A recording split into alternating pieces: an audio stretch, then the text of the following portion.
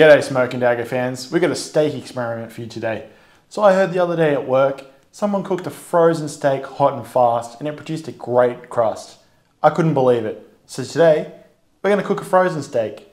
We're going to freeze a steak, thaw it out, check how that cooks, and then we're just going to cook a regular steak. We're going to compare all three, we'll see what's the best. So follow along and check it out.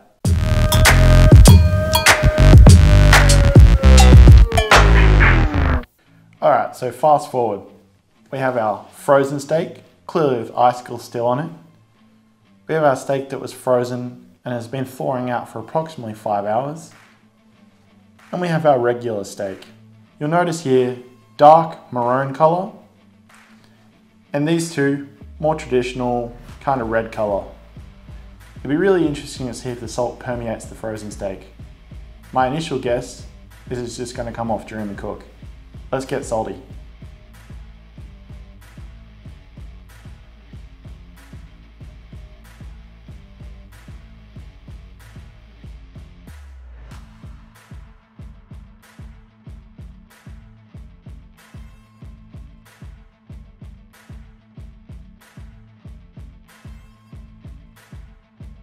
Alright folks, we have our Weber kettle sitting at approximately 240 degrees Celsius or 450 degrees Fahrenheit.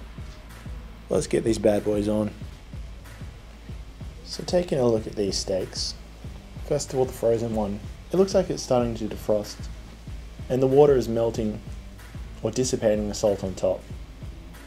And if we come across to the normal steak, you can see even though it's been a few minutes, the salt's starting to absorb.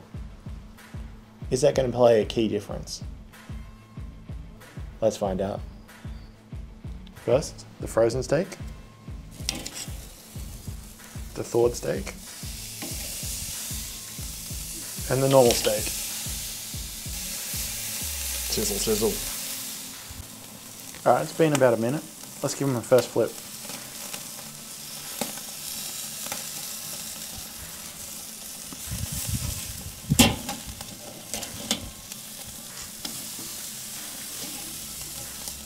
Frozen steak, notably harder to turn.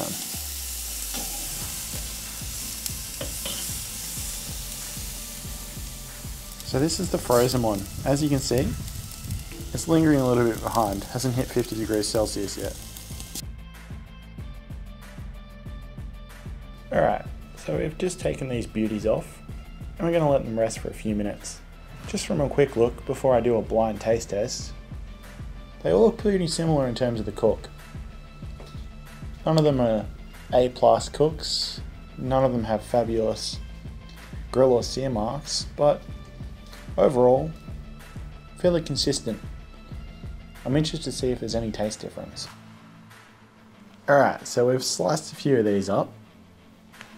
On my left, we have the frozen. On my right, we have the normal.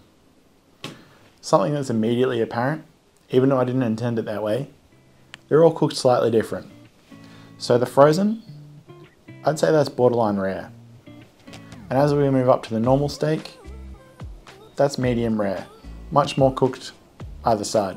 Look, none of them are overdone and none of them are blue. But it's good to note, the temperature of your steak actually makes a difference in how it's cooked. Other points to note, they all look juicy. None of them stands out over the other. All of them have nice fat rendering and all of them have an okay crust. I'm pretty excited to taste these. Let's get a blindfold on. Alright, first blind test.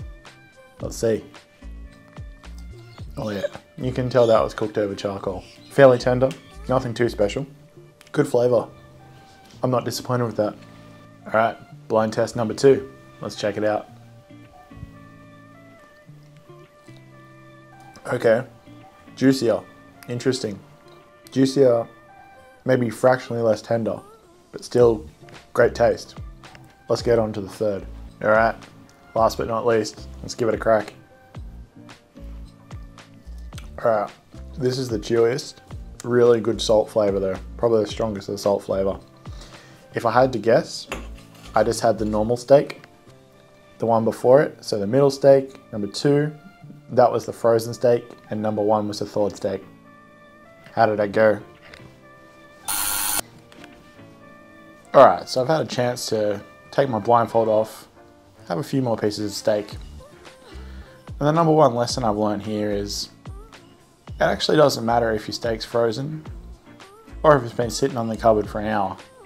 What really matters is how you cook it. The frozen steak today, I cooked the least and I enjoyed it the most. The steak that I had out the longest, I overcooked and it was a little bit chewy. So make sure you cook your steaks right. Other points of note, I think the frozen steak lost a little bit of salt, possibly when it was starting to thaw out and the water coming to the surface and pushing the salt off. Interestingly enough, the thawed steak actually had the saltiest flavour, but maybe I oversalted it when I was salting it, so I need to do this a little bit more controlled next time. If you have any thoughts on this video, or you'd like to see us modify the experiment, comment down below. Until next time, happy staking.